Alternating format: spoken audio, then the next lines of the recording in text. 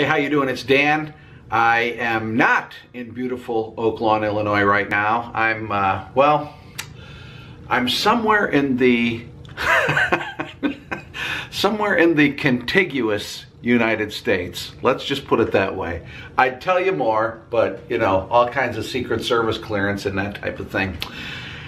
There are these days actually a lot of books and experts and research on the subject of happiness. Happiness is very much a widely studied subject, and it's very interesting. All of the experts on happiness talk about the importance of gratitude. Do you want to be happy?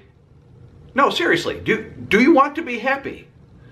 Well, then consider this question. Are you thankful, genuinely thankful for what you do have? There are some good things in your life right now. Yeah, right. Even if you're in a position where you're going through some horrible stuff these days, I understand that, and I'm not trying to make light of that, but even if that's true, there are still some good things in your life.